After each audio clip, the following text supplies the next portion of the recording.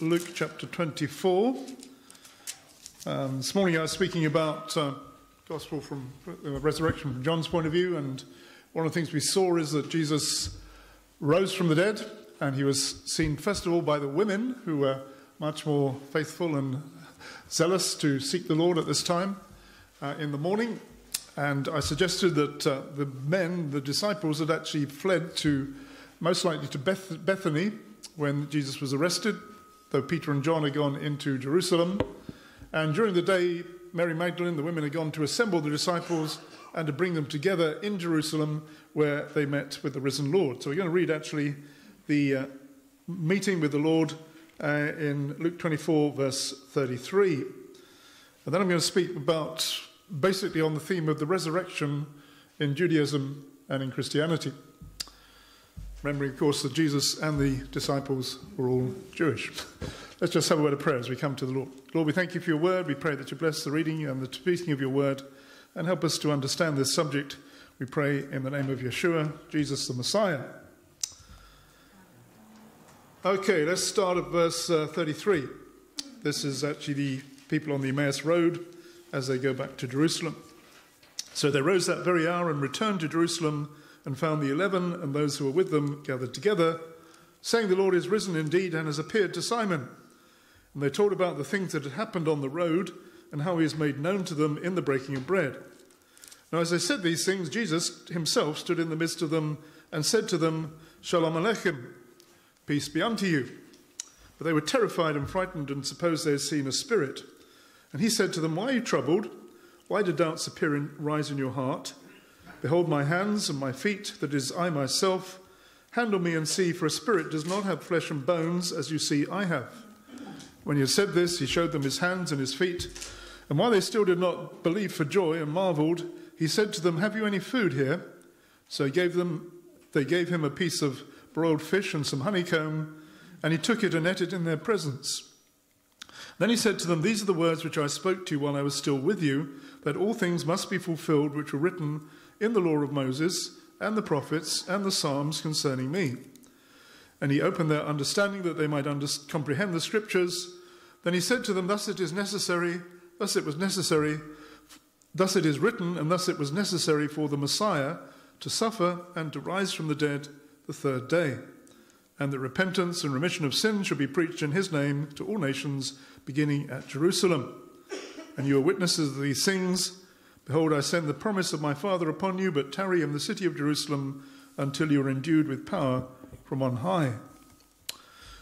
Verse I really want you to think about is verse 44, where it says, Jesus said, "These are the words which I spoke to you while I was still with you, that all things which are written, which must be fulfilled, were written in the law of Moses, in the Torah, in the prophets, the Nevi'im, and in the Psalms, the Ketuvim, concerning me."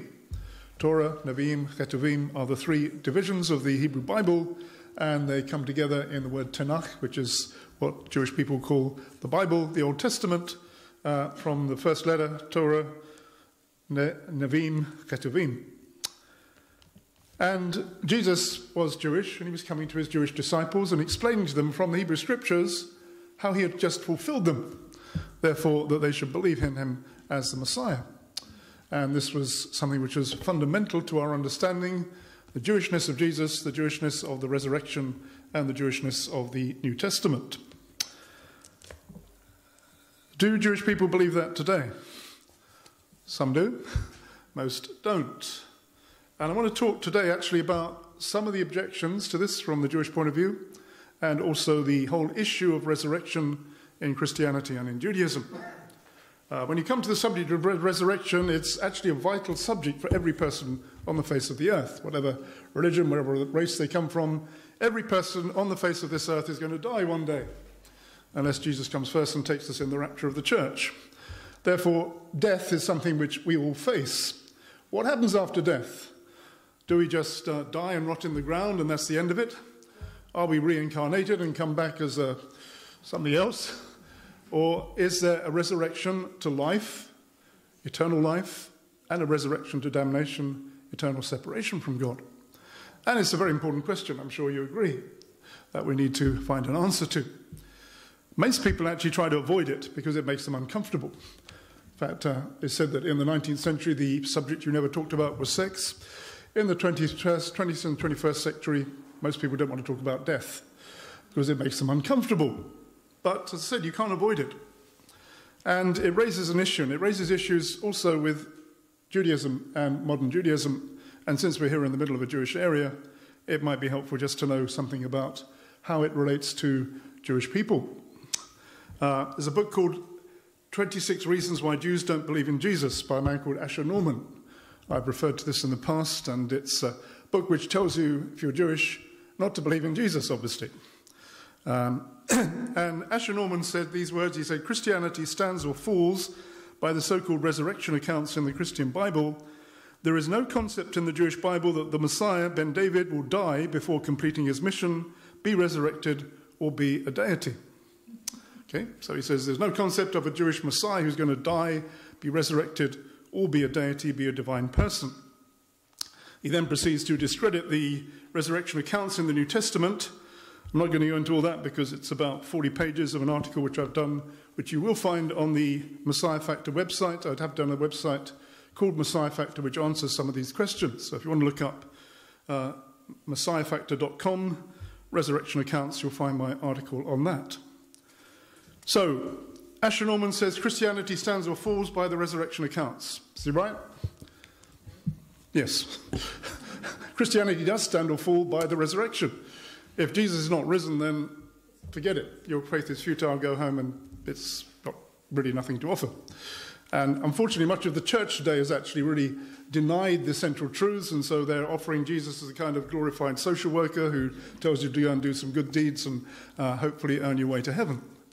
But biblical Christianity stands or falls by the resurrection of Jesus. Paul said, if Christ is not risen, your faith is futile, you are still in your sins. It's a central event which we believe in. And believing not just in a kind of faith experience of the disciples, but believing that Jesus literally died. His body was taken down from the cross and was buried, and his body literally arose from the dead in a resurrection body.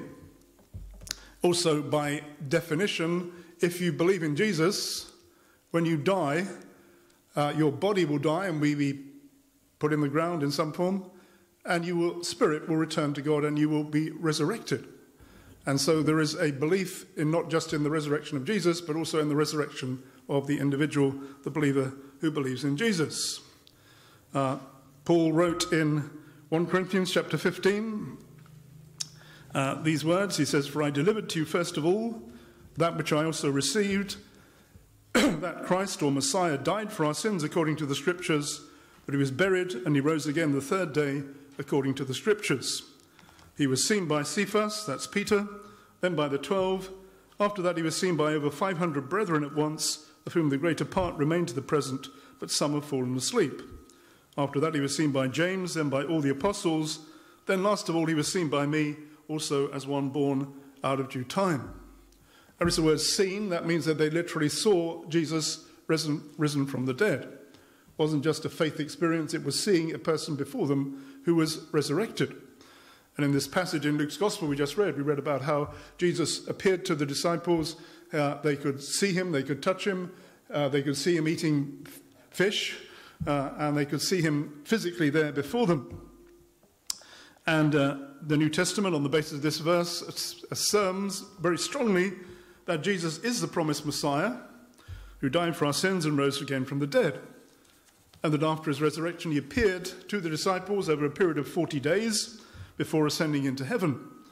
And he will return to the earth sometime later at the second coming. Meantime, he sends the Holy Spirit to those who believe in him. But through his resurrection, anyone who believes in Jesus and repents and believes the gospel will themselves experience resurrection and eternal life. And this does mean that the Bible clearly teaches there is a life after death, there is a heaven, there is a hell, and that either we will be present with the Lord in heaven or absent from him in hell. So from that point of view, it's a huge issue.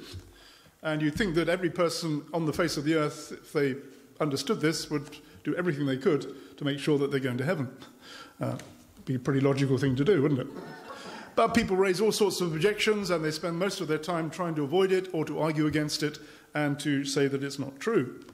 And of course, Judaism does not believe this, or Orthodox or Reformed Judaism don't believe, and there are issues which are raised within Judaism of life after death, resurrection, and also whether the Messiah himself brings the resurrection from the dead.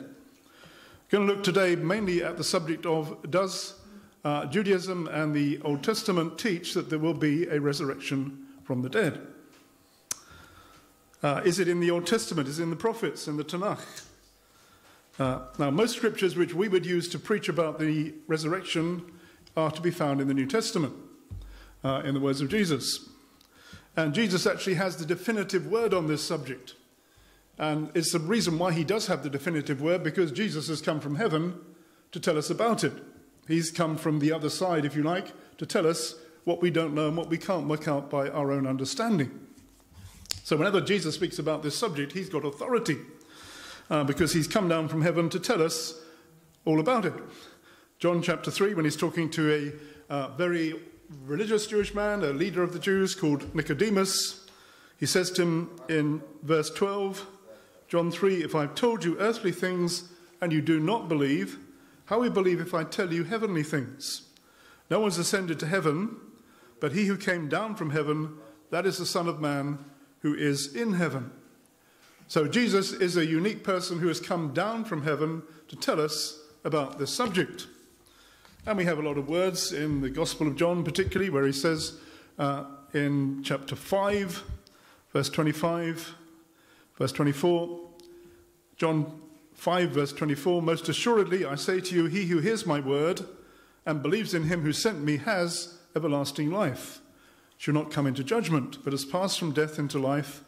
Most assuredly I say to you, the hour is coming and now is when the dead will hear the voice of the Son of God. Those who hear will live. As the Father has life in himself, so he has granted the Son to have life in himself, and has given him authority to execute judgment also because he is the Son of Man. Do not marvel at this, for the hour is coming in which all who are in the graves will hear his voice and come forth, those who have done good to the resurrection of life, those who have done evil to the resurrection of condemnation or damnation. I can of myself do nothing, as I hear I judge. My judgment is righteous because I do not seek my own will, but the will of the Father who sent me. Either you believe that or you don't believe it. You can't really sort of argue what it means. Jesus is very clear what he means. He says that there is going to be a resurrection. Everyone who's in the grave is going to rise from the grave, or even if they're not in the grave, even if they've been cremated, they're going to rise to at the last day. And there's going to be a resurrection to life, life which means eternal life in him, and a resurrection to damnation, which means eternal separation from God. And Jesus has the authority and the power to do this. The only ways he has the power and authority to do this if he is the Son of God, if he's equal with the Father. So he's not just a prophet, he's not just a good man, he is God made flesh who has the power and the authority to exercise judgment. And in John chapter 11, Jesus says to Martha, I'm the resurrection and the life. He who believes in me, though he may die, he shall live. Whoever lives and believes in me will never die. Do you believe this? Do you believe this? If you do, then you have life. If you don't, you don't have life. It's very simple. It's not you don't need to be a PhD or even go to Bible college to work it out. Jesus says very clearly, either you believe and you have life, or you don't believe and you don't have life. And Martha said, yes, I believe you are the Messiah who has come into the world. Now, if you're a believer, then you do. But if you are following any form of Judaism around here, whether it's Orthodox, Hasidic, or Reform Judaism, you'll be told not to believe this. That is one of the big no-nos, to believe that Jesus is the one who will give you life, and that Jesus has come to tell us about the resurrection of the dead.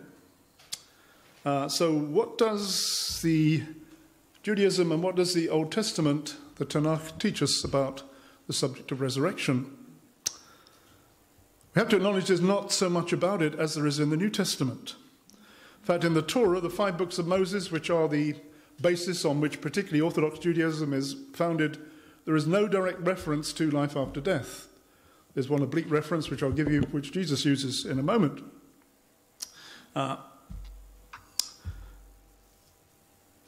And there are passages in the prophets we're going to look at in a moment. As a result of this, Judaism itself is much less clear on this subject than biblical Christianity. There are 13 articles of faith in Judaism, and the 13th article is, I believe, in the resurrection of the dead. And Jewish people would say, I believe that there is a better reward in Olam Haba, in the world to come. And there is also an idea of some kind of punishment.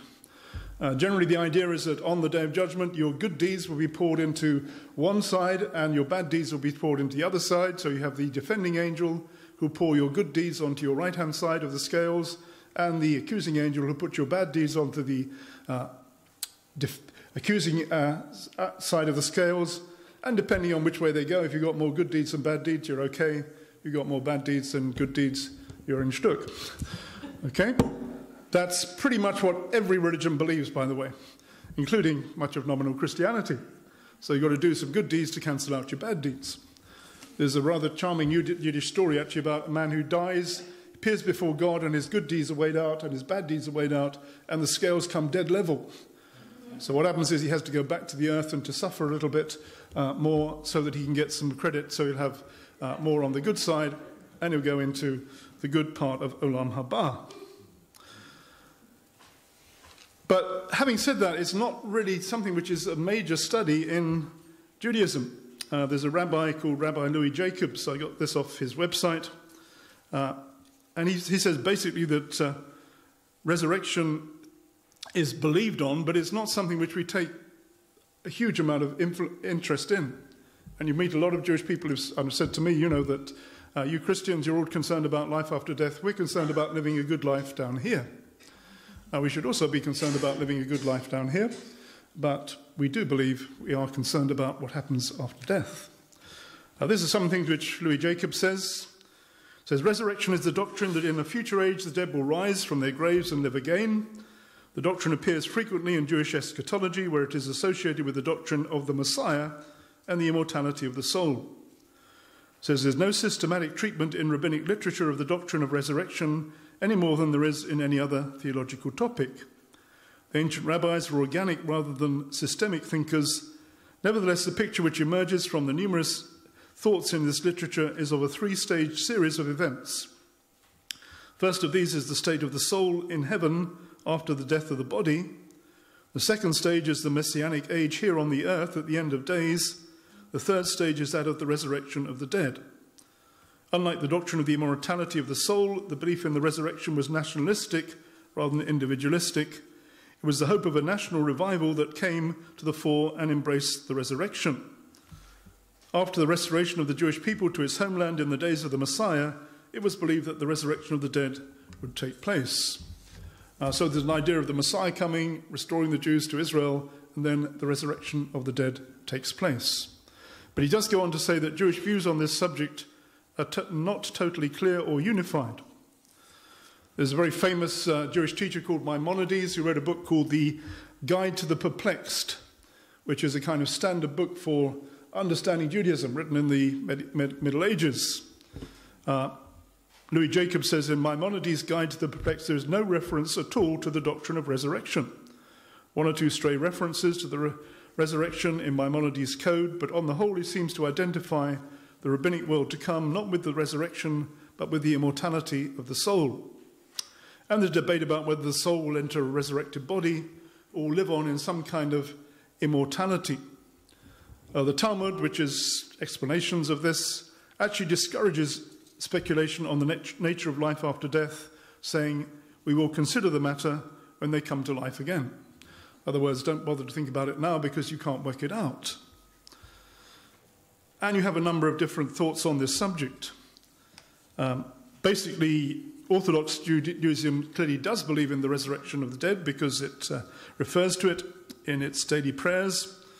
When a Jewish person dies, they have a Kaddish recited by a son at the funeral of the parent, and there are explicit references there to the resurrection of the dead.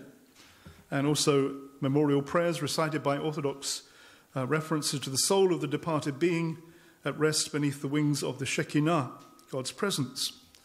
Reformed Judaism in the 19th century went the whole way in rejecting the doctrine of the resurrection in favor of that of the immortality of the soul. In Reformed prayer books, passages in the traditional prayer book to the resurrection have either been deleted or interpreted as referring to the immortality of the soul. Of course, there are a lot of Jewish atheists and humanists and agnostics who deny the existence of God and life after death as well. There's also a very curious belief, which you might be surprised at, in reincarnation. There's a group called Chabad, which is Lubavitch. I remember having a long conversation with a man who was into the Lubavitch movement about reincarnation. I was quite surprised to believe that he did believe in reincarnation. And I found an article on the Chabad website which says that reincarnation is a belief of Judaism. It says there are many aspects of what they call Gilgul HaNeshamot, reincarnation of the soul. It goes on to say there are some sins for which the cleansing in the spiritual realm alone does not suffice. Thus, souls who have sinned and have not properly repented whilst alive are sometimes forced to undergo a second round of life in this world as rehabilitation for sins previously committed. Okay, so if you haven't done well enough in this life, you come back and try again. It also says that reincarnation provides an opportunity for souls to perform those commandments they were unable to do in a previous incarnation. Talmudic Judaism actually teaches that there are 613 commandments which are found in the Torah, which should be kept. And it says, usually a soul does not manage to fulfill all the commandments in one go, must repeatedly be reincarnated until it has fulfilled them all. Okay, so if you don't manage to do it first time round, you come back again and try again. And it then goes on to say there are some souls who do not descend for their own growth or perfection. Rather, the only reason they return to this earth is to benefit others. This can be to help out an individual or the entire generation spiritually or materially. The article actually says that reincarnation happens as many times as is necessary to fulfill the perfection of the soul. But if you fail to make any rectification in your second or third reincarnation, after 3 strikes, you're out. So you've got 3 goes at it. If you don't make any improvement after the 3rd strike, too bad, you've lost. So it says a soul that has reincarnated 3 times without having rectified anything at all is not reincarnated again, which would imply that they're forever doomed. However, the Lubavitcher Rebbe, who is a great authority on this subject, explained that only reincarnations into human beings is limited to 3 strikes and you're out. These souls will continue to be reincarnated, first as kosher animals, then in decreasing order as non-kosher animals, plants, and even as inanimate objects, as long as the need exists. So that's a teaching of Chabad Judaism. And it hopes that eventually, through this process, you'll be reunited to the source and get back to God. Now, when I read this article, I put a comment on it, which I do sometimes, and I like to kind of communicate with them. I said that actually there's nothing in the Bible which says anything about reincarnation. It does say that these are Eastern ideas, which are forbidden, actually. In the book of Isaiah, it says, you, the people, the house of Jacob, are filled with Eastern ways. They are soothsayers like the Philistines. They're pleased with the children of foreigners. In other words, God doesn't approve of this idea. That's Isaiah 22, verse 6. And I quoted Hebrews chapter 9, verse 25, which says, it is appointed unto man to die once, and after this the judgment. So Messiah was offered once to bear the sins of many. In other words, you get one crack at this life, not many. And if you don't make it through the first time, that's it. That's why it's important that now is the day of salvation and you believe in Yeshua. Unfortunately, my comment has not been put on the Chabad website, but somebody must have read it, so praise God, we hope so. Now, let's look at the Bible then. When you look at the Bible, you find actually there was not a great deal about this subject, as I said, in the Old Testament, especially in the Torah. When you come to the time of Jesus, you find that one of the arguments between Jesus' opponents, actually the Sadducees and the Pharisees, was over this very subject. Is there a life after death? Is there a resurrection? 2 references, particularly in Matthew chapter 22, when Jesus is challenged by the Sadducees, and in Acts 23, when Paul is before the council, and he says that I'm a Pharisee, and because of the belief in the life after death, in the resurrection of the dead, I'm before you. which set off a big row between the Pharisees and the Sadducees. Acts chapter 23. Let's look at Matthew 22. The Sadducees. The Pharisees believe in the resurrection. The Sadducees don't. The Sadducees actually were the people who were concentrating their worship and their whole religious life around the temple worship, the sacrifices, and basically believed the 5 books of Moses and not much else. So their religion was really confined to the Torah, the 5 books of Moses. So the same day, the Sadducees, who say there is no resurrection, came to Jesus and asked him, saying, "Teacher, Moses said that if a man dies having no children, his brother shall marry his wife and raise up offspring for his brother. Now there were with us 7 brothers. The first died and he had married, and having no offspring, he left his wife to his brother. Likewise the second also, and the third, even to the 7th. Last of all the woman died. Therefore in the resurrection, whose wife of the 7 will she be? For they all had her." Arnold Fruchtenbaum commented on this and said it wasn't so much a theological question, but should be a question for the police department. What was this woman putting in the soup that all her husbands kept dying? But it was actually a religious question. So what does Jesus answer? He said, "Jesus answered and said to them, 'You are mistaken, not knowing the scriptures nor the power of God. For in the resurrection they neither marry nor are given in marriage, but are like the angels of God in heaven. But concerning the resurrection of the dead, have you not read what was spoken to you by God, saying, I am the God of Abraham, the God of Isaac, the God of Jacob. God is not the God of the dead, but of the living.' When the multitudes heard this, they were astonished at his teaching."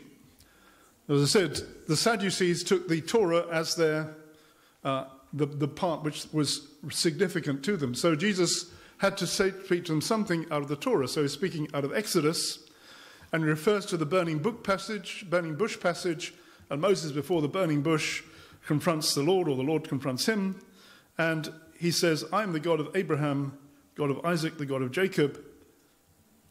God is not the God of the dead, but of the living." What's the point of that?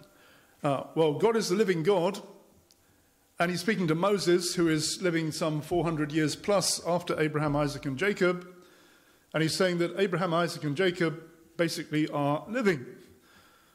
You see that? Therefore, there has to be some resurrection which Abraham, Isaac, and Jacob have gone through. Therefore, there is a life after death. That was the argument. Jesus also spoke about the rich man and Lazarus being in Abraham's bosom in Luke chapter 16.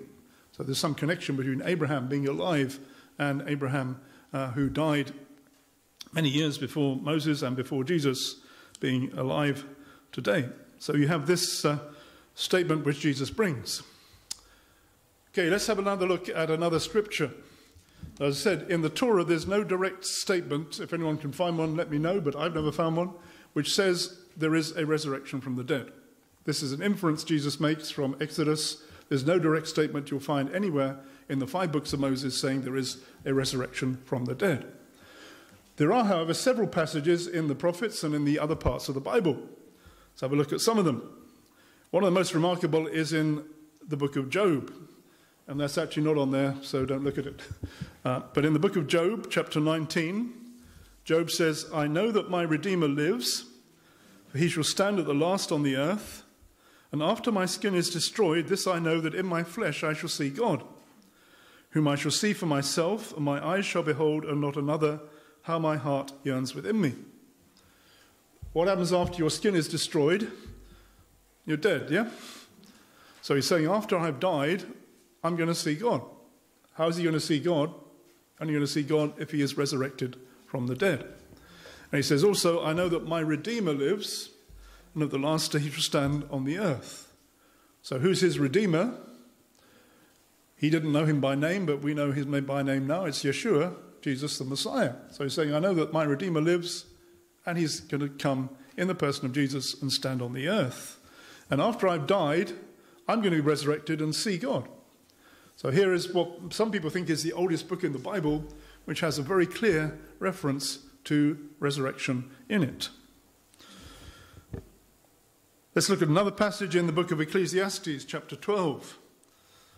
It says, remember, this is verse 6 of Ecclesiastes, Remember your Creator before the silver cord is loosened, before the golden ball is broken, or the pitcher shattered at the fountain, or the wheel broken at the wheel.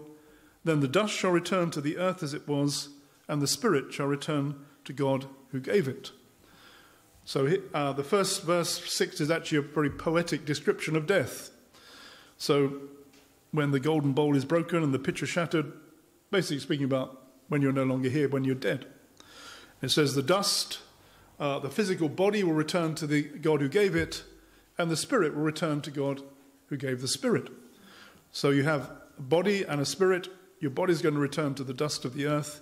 Your spirit is going to return to God. So here is a statement about something which is going to happen after death, in which the spirit part of you leaves your body and returns to God. And the Bible speaks very clearly that we do have a physical body and a spirit part of us. What makes us different from the animals? The animals just have a body and they have a kind of soul, but they don't have the spirit part of us, which is to relate to God. In Genesis chapter 2, the creation account, it says, the Lord God formed man of the dust of the ground and breathed into his nostrils the breath of life. The man became a living being. So the man became a living being, so he had a physical nature. He also had a spiritual nature which came from God. And the spiritual and the physical will be separated. And when Jesus was speaking to Nicodemus in chapter 3 of John, he says, most assuredly I say to you, unless one is born of water and of the Spirit, he cannot enter the kingdom of God. That which is born of the flesh is flesh. That which is born of the Spirit is spirit. Do not marvel at this, that I said to you, you must be born again. So the Bible, both Old and New Testament, tells you that you and I and every human being on the face of the earth has a spirit part of us as well as a physical part of us. A lot of people who deny that, but whether they deny it or not, there is a space within each one of us, which is the spirit part, which is made to be filled with God, with the Holy Spirit. And through faith in Jesus, you can be born again and receive the Holy Spirit, and therefore be ready to meet God when you die. That's the good news of the gospel. But what it's saying is there is a life after death. Okay, let's look at another passage, quite a controversial one, this one, in 1 Samuel chapter 28. The end of the book of Samuel, Saul, the king, is in big trouble. He's lost his anointing, he's lost his fellowship with God, and he's about to face a battle with the Philistines, and he's frightened, and he doesn't know what to do. And he goes to a medium, known as the Witch of Endor. And he goes to the medium to ask him, the medium, to consult with spirit. Say a bit about that in a moment. Let's just read what it says. 1 Samuel 28, verse 1, the verse 8. So Saul disguised himself and put on other clothes, and he went and 2 men with him, and they came to the woman by night. He said, please conduct a seance for me, and bring up for me the one I shall name to you. Then the woman said to him, look, you know that what Saul has done, how he's cut off the mediums and the spiritists from the land. Why then do you snare a snare for me, for my life, and cause me to die? And Saul swore to her by the Lord, saying, as the Lord lives, no punishment shall come upon you for this thing. Then the woman said, whom shall I bring up for you? He said, bring up Samuel for me. When the woman saw Samuel, she cried out with a loud voice, and the woman spoke to Saul, saying, why have you deceived me? For you are Saul. And the king said to her, do not be afraid. What do you see? The woman said to Saul, I saw a spirit ascending out of the earth. So he said to her, what is his form? And she said, an old man is coming up, and he's covered with a mantle. And Saul perceived that it was Samuel, and he stooped with his face to the ground and bowed down. Now Samuel said to Saul, why have you disturbed me by bringing me up? And Saul answered, I'm deeply distressed, for the Philistines make war against me. God has departed from me and does not answer me any more, neither by prophets nor by dreams. Therefore I've called you up, that you may reveal to me what I should do. Then Samuel said, why do you ask me, seeing the Lord has departed from you and has become your enemy? And the Lord has done for himself as he spoke by me, for the Lord has torn the kingdom out of your hand and given it to your neighbor David, because you did not obey his voice of the Lord, nor execute fierce wrath upon Amalek. Therefore the Lord has done this thing to you this day. Moreover, the Lord will also deliver Israel into the hand of the Philistines, and tomorrow you and your sons will be with me. The Lord also will deliver the army of Israel into the hands of the Philistines. Very curious story, because if you read through Deuteronomy, you'll know that mediums and consulting with the dead is forbidden. So please don't think that on reading this you can go home and start talking to the dead or trying to consult the dead through a seance, because you mustn't. It's forbidden. And if you do try and do that, you won't consult with the dead, you'll consult with an evil spirit who will be impersonating the dead and may actually have some information which will convince you that it really is your dead auntie or something, but it won't be, it'll be an evil spirit. So the Bible does not in any way endorse spiritism and consulting with the dead. This was a unique occasion, and we can see that it was unique because the woman who was the medium was even more surprised than Saul was when Samuel came up. She wasn't used to someone actually appearing. She was really shocked by this. But notice what Samuel says. She saw a spirit descending from the earth, and in verse 15, Samuel said to Saul, "Why have you disturbed me by bringing me up?" So it's clearly it is Samuel who's come up. And he says he's been disturbed from where he was. So he was in the place of the dead, and now he's appeared to Saul. And he gives him a message. And he knows who Saul is, and he knows who David is, and he gives him information which is relevant to what's about to happen. So what this story tells you is that there is a continuation of life after death. That Samuel has died already, and now he's been summoned back to life, and he's still Samuel. He's still someone who knows who Samuel is, and he knows who Saul is, and he knows who David is. So it tells you that there is a life after death. Now, I say, please don't take this story as a model for what you should do. I just quote it because it is a clear example from the Old Testament that there is a belief in the Hebrew Scriptures in life after death, in resurrection. Okay, so let's look at some of the words from the prophets. And I'll go through this fairly quickly, but these are scriptures which tell you from the prophetic writings that there will be a resurrection of the dead. In Isaiah, there are 2 or 3 passages. We'll read a couple of them. Isaiah 25, verse 6. Isaiah 25, it says, "He will swallow up death forever. Then the Lord will wipe away tears from all faces. The rebuke of his people he will take from the earth. For the Lord has spoken. It will be said in that day, behold, this is our God. We have waited for him, and he will save us. This is the Lord. We've waited for him. We will be glad and rejoice in his salvation." In his Yeshua, actually. His Jesus. So he's going to swallow up death forever. So there's going to be a time when God is going to change death into life. Following chapter, in chapter 26, verse 19, it says, "Your dead shall live. Together with my dead body they shall arise. Awake and sing, you who dwell in the dust, for your dew is like the dew of herbs, and the earth shall cast out her dead." It's an interesting verse that it says, "Your dead shall live together with my dead body." Now, other versions say with your dead body, but if it says my dead body, who is the my who is going to rise and who's going to bring others with him to rise from the dead? We can't say definitely this is a prophecy of the resurrection of Jesus, but I think it comes pretty close. It says someone's going to rise, and as a result of this one who's died and risen, he's going to bring others to life, and also that the earth is going to cast out her dead. So it's speaking about something to do with the resurrection of the dead through somebody who rises. The next verse is also very interesting. It says, "Come, my people, enter your chambers, shut the doors behind you, hide yourselves for a little moment, until the indignation is past. Behold, the Lord comes out of his place to punish the inhabitants of the earth for their iniquity. The earth will also disclose her blood, and will no more cover her slain." So God is saying that there's going to be a time when God's going to take people out of the earth and take them into a safe place while he brings judgment on the world. Does that remind you of anything which is going to happen according to the New Testament? Go to 1 Thessalonians chapter 4, and you have the Lord taking his people out of the world, I believe, before the Great Tribulation begins. Now, you can't say that's a definite prophecy of the rapture of the church, but it is kind of interesting. And the rapture of the church is also something to do with the resurrection of the dead of the believer.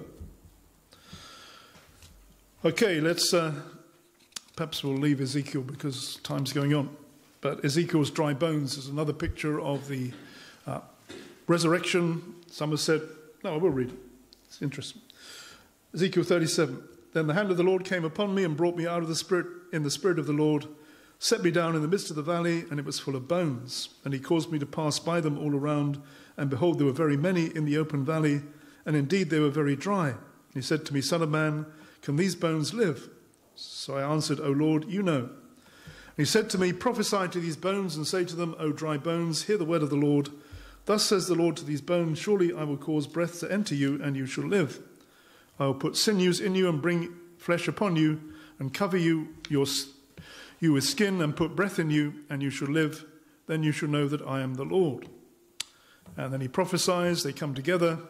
And in verse 11 it says, Son of man, these bones are the whole house of Israel. They say, our bones are dry, our hope is lost, we ourselves are cut off. Therefore prophesy and say to them, thus says the Lord God, behold, O my people, I will open your graves and cause you to come up from your graves and bring you into the land of Israel. Then you shall know that I am the Lord when I have opened your graves, O my people, and brought you up from your graves. I will put my spirit in you, and you shall live. I will place you in your own land, then you shall know that I, the Lord, have spoken it and performed it, says the Lord. Interesting prophecy. Works on two levels. Some have said it's a picture actually of the present restoration of Israel. So God brings the people back physically to the land, and then he has a purpose at the end of days to move upon them spiritually, cause them to become a great army before the Lord as the Holy Spirit comes upon them. So we have first a physical birth, then a spiritual birth. Others have said this is actually a picture of the resurrection of the dead at the time of the Messiah. So the Messiah comes to Israel and the resurrection of the dead takes place. But clearly it is some kind of a resurrection because it's speaking about dry bones, dead bones coming together and having life within them. And another passage in Daniel. This is probably one of the clearest passages on the resurrection in the Old Testament. Daniel chapter 12, verse 1. At that time Michael shall stand up, the great prince who stands watch over the sons of your people. There shall be a time of trouble such as has never been since there was a nation, even to that time. And at that time your people will be delivered, everyone who is found written in the book. Many of those who sleep in the dust of the earth shall awake, some to everlasting life, some to shame and everlasting contempt. Those who are wise shall shine like the brightness of the firmament, those who turn many to righteousness like the stars forever. But you, Daniel, shut up the words and seal the book until the time of the end. Many shall run to and fro, and knowledge shall increase. Speaks about a time at the time of the great tribulation, time of trouble such as has not been before or ever shall be. If you look at the New Testament, Jesus speaks about this in Matthew 24, about the time of great tribulation, unlike any that has been before or ever shall be. And it says also that at this time, those who sleep in the dust of the earth shall awake, some to everlasting life, some to everlasting contempt. So there's going to be a resurrection to life, a resurrection to condemnation. And Daniel's told to shut up the words, seal the book till the time of the end. Many shall run to and fro, but knowledge shall increase. So it has something to do with the time of the end, time of the coming of the Messiah, and the resurrection of the dead. Then at the end of chapter 12 it says, you, verse 9, go your way, Daniel. The words are closed up and sealed till the time of the end. Many shall be purified, made white and refined, but the wicked shall do wickedly. None of the wicked shall understand, but the wise shall understand. And from that time that the daily sacrifice is taken away and the abomination of desolation is set up, there shall be 1,290 days. Blessed is he who waits and comes to the 1,335 days.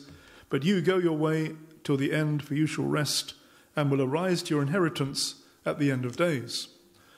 And I'm not going to try and explain the 1,335 days. There is an explanation to that. It's kind of interesting, but it would take too long. But what he's saying here is to Daniel is that you go your way, these things are going to come to pass, and at the end of days you are going to be resurrected. So he says, go your way, you will arise to your inheritance at the end of days, which tells you there will be a resurrection of the righteous from the Old Testament times at the end of days. So again, all these scriptures are telling you that there will be a resurrection, and they're implying also it's a literal resurrection and a bodily resurrection. So Daniel will be resurrected as Daniel. So he will be recognizable as the prophet Daniel, and others from the Old Testament period will be resurrected. And there's also a concept in the coming of the Messiah to the Mount of Olives. You know that anyone been to the Mount of Olives outside Jerusalem? You know what there is at the Mount of Olives? There's a big graveyard. And it's a place where Orthodox Jews want to be buried because they believe that when the Messiah comes, he's going to blow a trumpet, and the people who are nearest to the Messiah when he blows the trumpet will be the first to rise from the dead. So it's a good, prestigious place to be buried. Now, actually, we believe that the dead in Christ will rise first, but that's another issue. But certainly, this concept of resurrection is there in Judaism, and there is a hope in the resurrection of the dead. May not be quite so clear as it is in the New Testament, but there are even passages which speak about a new heavens and a new earth, and even one which speaks about a place where the worm does not die and the fire is not quenched, which you'll find in Isaiah 66, parallel to New Testament passages on heaven and hell. But what about the Messiah, and how does it relate to Jesus? Now, the traditional Jewish response would be say that all this is about the Messiah when he comes and he's going to bring the resurrection of the dead. The Christians would say that the resurrection has already, the one who's bringing the resurrection has already come in the person of Yeshua, Jesus the Messiah. And this is another issue which I'm not going to go into in detail today because that's another topic which we will look at, how the Messiah brings resurrection. But one passage we will look at, which is Psalm 16, which is quoted by Peter on the day of Pentecost in Acts chapter 2. Psalm 16, verse 9, it says, "Therefore my heart is glad, my glory rejoices, my flesh will also rest in hope. For you will not leave me in Sheol," that's the place of the dead, "nor will you allow your Holy One to see corruption. You will show me the path of life. In your presence is fullness of joy. At your right hand are pleasures forevermore." So Sheol is the place of the dead.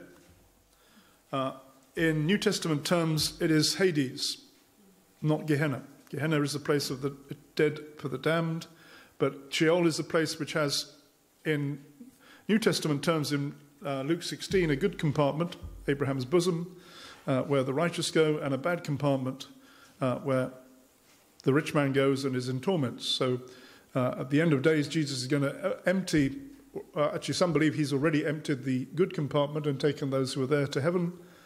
People in the bad compartment of Hades will be thrown into the lake of fire at the great white throne judgment of Revelation chapter 20. That's another big subject. Won't go into that in detail. But what's important here is that Peter refers to this as referring to Jesus. "You will not leave my soul in Sheol, nor will you allow your Holy One to see corruption." So if Sheol is the place of the dead, the place where the body sees corruption, then this one he's speaking of here is not going to be allowed to stay there. And Jesus, who is the Son of God, was put into the grave. According to my understanding, his spirit then went to Sheol, the good part of Sheol, and he proclaimed things and he emptied part of it. We don't know for sure, but he was certainly conscious during the time between his death and his resurrection. And then at the resurrection, his spirit returned into the body, and Jesus then burst out of the tomb alive in the resurrection body. So you have an event which took place. And Peter refers to this in the Acts chapter 2, verse 29, where he says, "Concerning this, men and brethren, let me speak freely to you of the patriarch David, that he is both dead and buried. His tomb is with us today. Therefore, being a prophet, and knowing that God has sworn with an oath to him that of the fruit of his body, according to the flesh, he would raise up the Messiah, the Christ, to sit on his throne, he, foreseeing this, spoke concerning the resurrection of the Messiah, that his soul was not left in Hades, nor did his flesh see corruption. This Jesus God has raised up, of which we are all witnesses. Therefore, being exalted to the right hand of God, having received from the Father the promise of the Holy Spirit, he poured out this which you now see and hear. But David did not ascend into heavens, but he says of himself, the Lord said to my Lord, sit at my right hand till I make your enemies your footstool. Therefore let all the house of Israel know assuredly that God has made this Jesus, whom you crucified, both Lord and Messiah." And when they heard this, they were all cut to the heart and said to Peter and the apostles, "Men and brethren, what shall we do?" And Peter said to them, "Repent, let every one of you be baptized in the name of Jesus Christ for the remission of sins. You shall receive the gift of the Holy Spirit, for the promise is to you and to your children and to all who are far off, as many as the Lord our God will call." So who's the one who rose from the dead? It's Jesus. He didn't see corruption. He didn't stay in the tomb. Because he's God, he couldn't remain dead. He had to come back to life. And having come back to life in the resurrection of the dead, he appeared to the disciples. They witnessed it.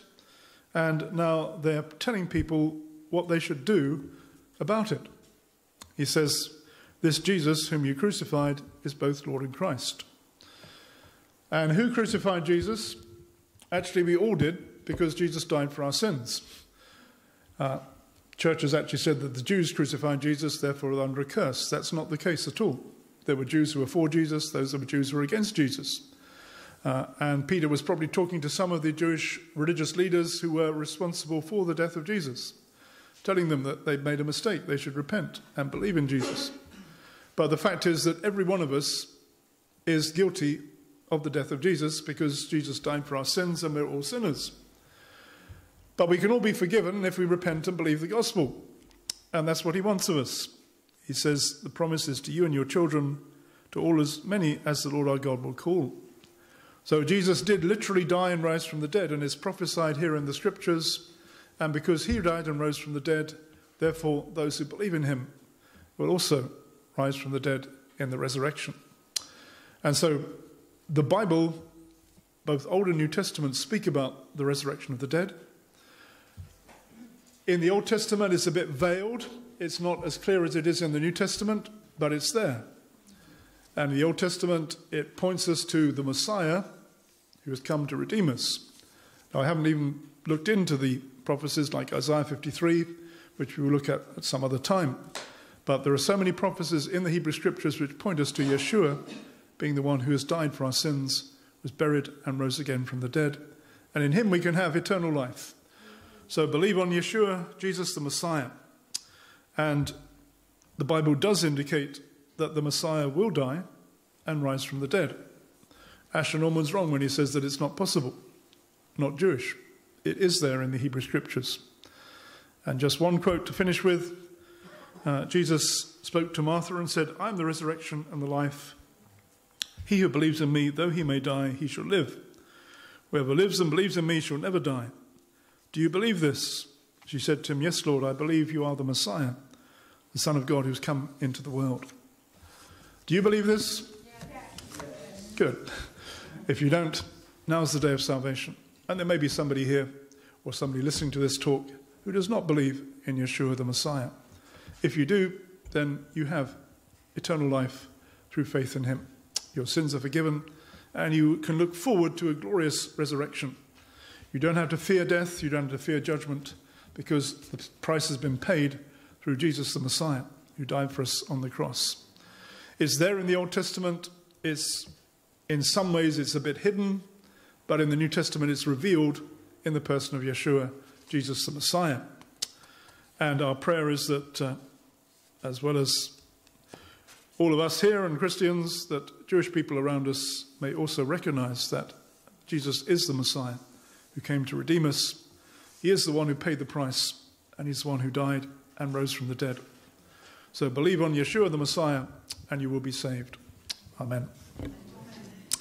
Amen. Let's just have a word of prayer, then we'll close. So Lord, we do thank you for these scriptures. We thank you that your word is clear, and it points to Jesus the Messiah. Thank you that you are the Saviour who died for us and rose from the dead.